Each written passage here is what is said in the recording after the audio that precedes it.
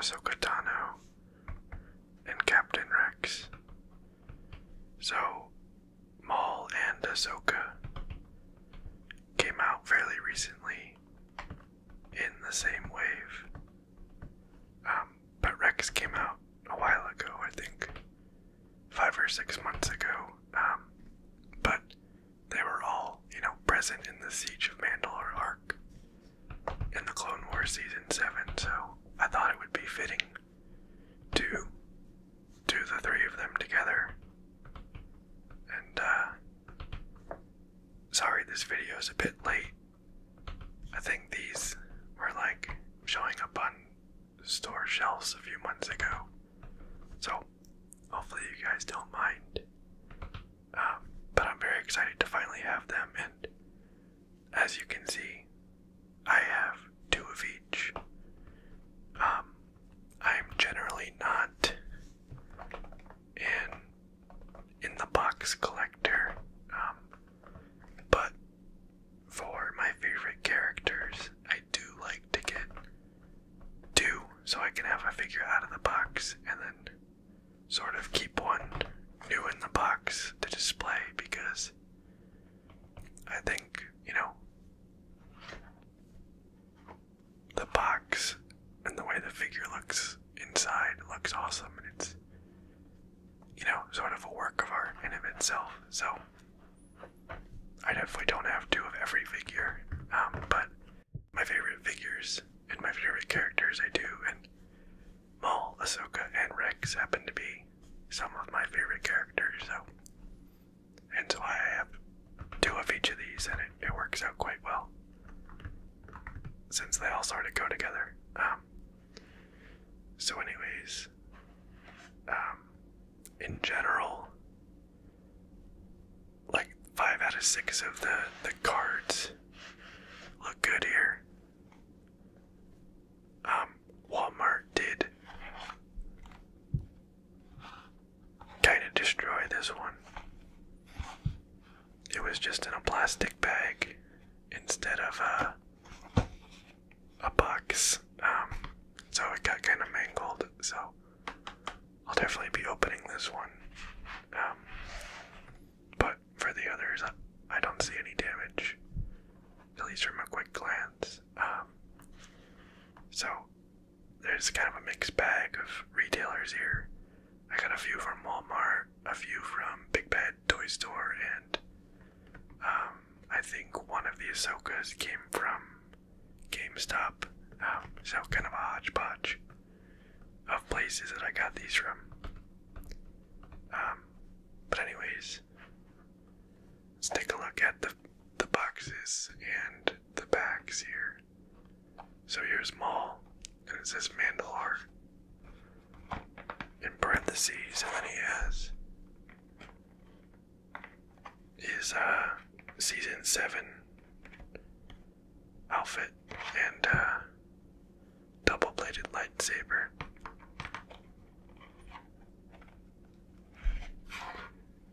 And the back here has other figures in the wave.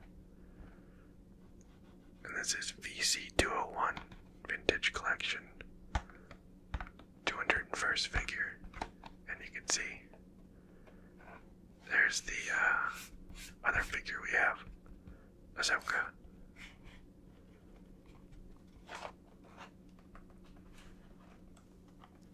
Then here's Ahsoka. So again, love the way the artwork looks here.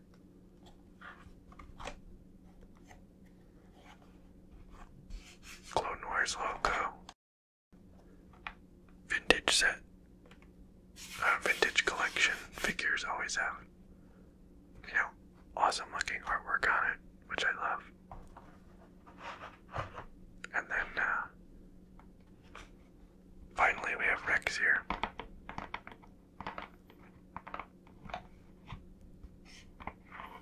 So, also have some artwork of him, and then he was in an entirely different wave with Vader, the Mandalorian.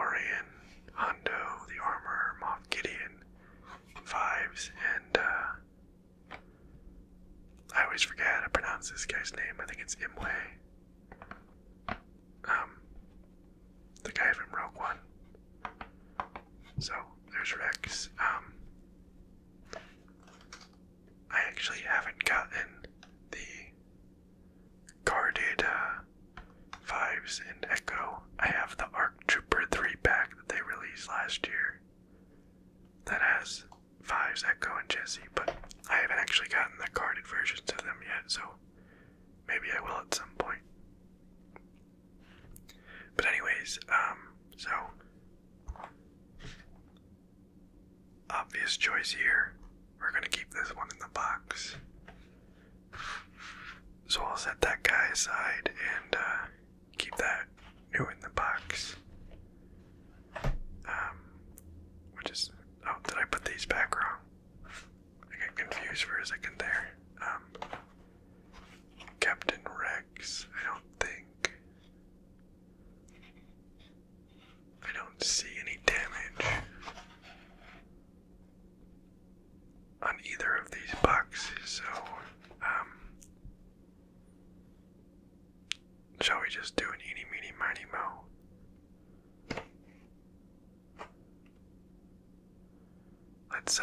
Let's take this one out, shall we? Keep this guy in the box. And then Ahsoka. Let's see, I think yeah. The corner's peeling a little bit there. And otherwise, I think no damage, so we'll keep this one in the box. So these are the 3 we're gonna take out and check out the figures. So I'll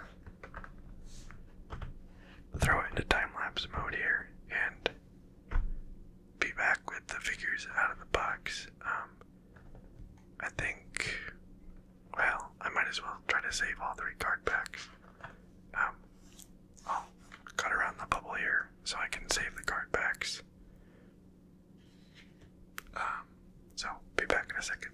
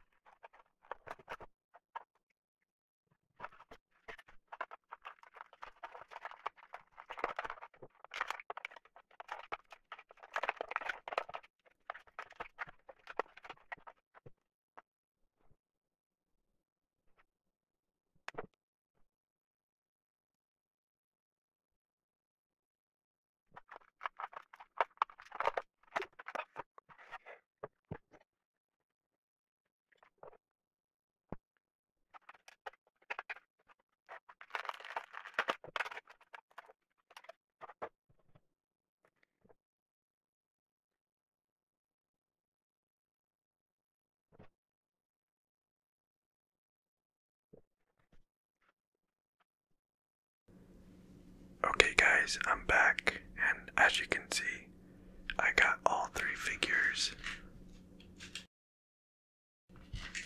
off of the cards, and mostly got 3 undamaged cards. I will say, I don't know why, but I don't know if you could tell from the time lapse, but the Darth Maul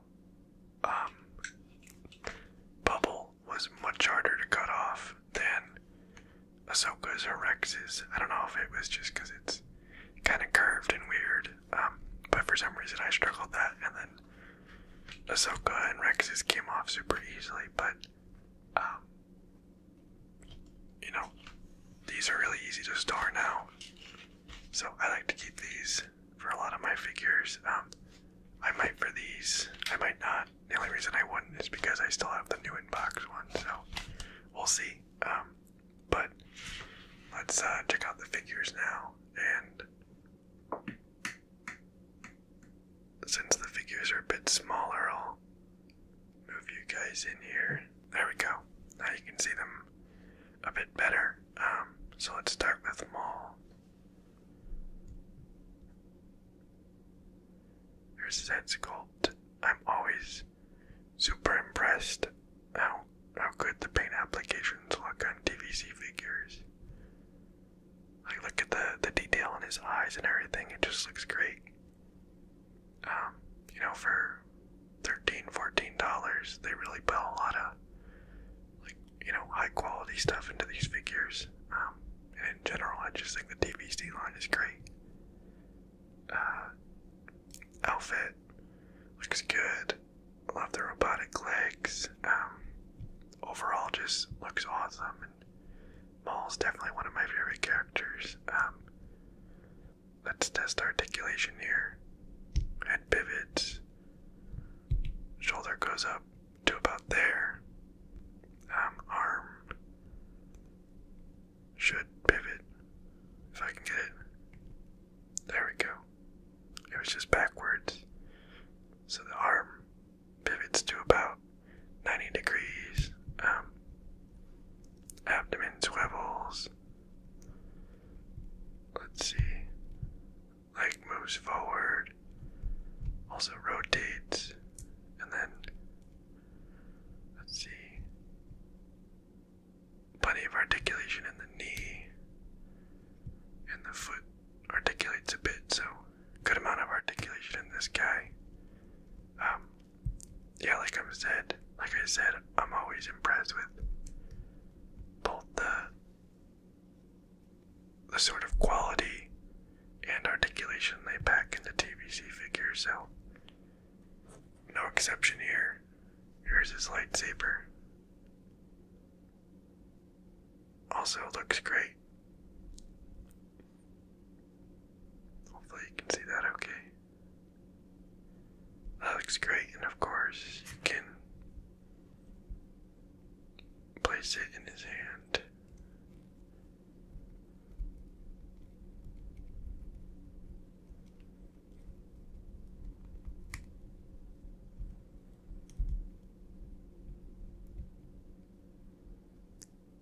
Like so, and of course you can, grip it with two, but I don't want to pose all day here, so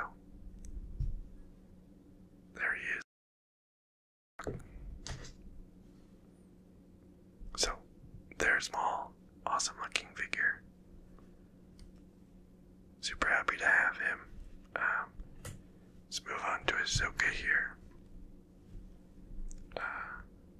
So, I don't know if you guys noticed, but when I was unboxing Ahsoka, the head actually popped off and flew across the room. So, I had to go find it and clean it off.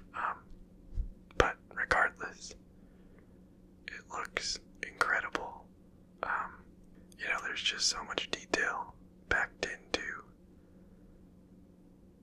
the head sculpt and the eyes and her the patterns on her face. It just looks awesome. So super happy with the head sculpts on these two figures. Her outfit also looks great. Some rubber here. Arms look good. So yeah, these two figures I'm very happy with. They look awesome. Test articulation here, so it has tons of articulation, and surprisingly, not really limited at all by her leg arms. Have tons of articulation, as you can see. And then abdomen swivels, thighs rotate, and I would assume pivot.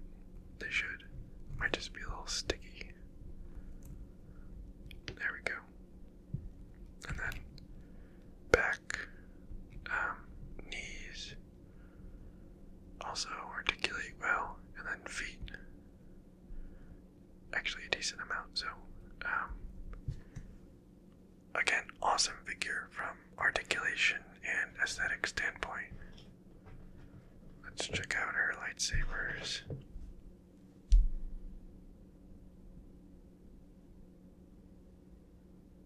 There's one, and then the bigger one.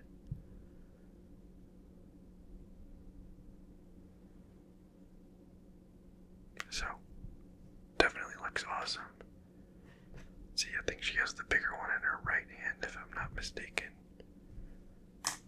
Maybe we can tell on the card art.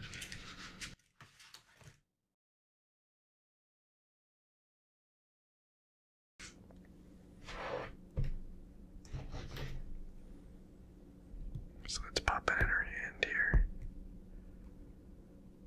Doesn't seem to have any trouble gripping it. So yeah, looks great. Tons of detail. That sculpt and paint looks incredible. And overall, just seems like another fantastic figure. And then finally, let's check out Captain Rex. Unfortunately, no head sculpt. So he doesn't have his, Tim Ware Morrison head or anything like that, like the Black Series or Hot Toys figures, but the helmet sculpt still looks great. I think it might be missing some gray back here. I think there should be a little bit of gray on that band, but otherwise, tons of detail here with all the check marks, or what are they called? Tally marks. There we go. The visor does not move, it is fixed, although I kind of prefer that, because I found that the moving visors can be a bit flimsy, so I don't mind that, just something to know. And you can see the weld marks there. Definitely looks awesome. Moving down, here's his pauldron, looks good.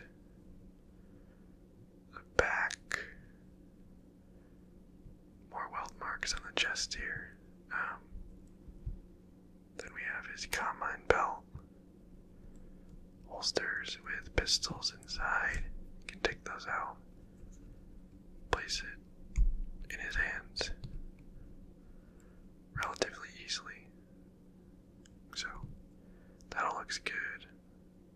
More tally marks on his gauntlet and hand pad and everything. So overall, another fantastic figure aesthetics wise.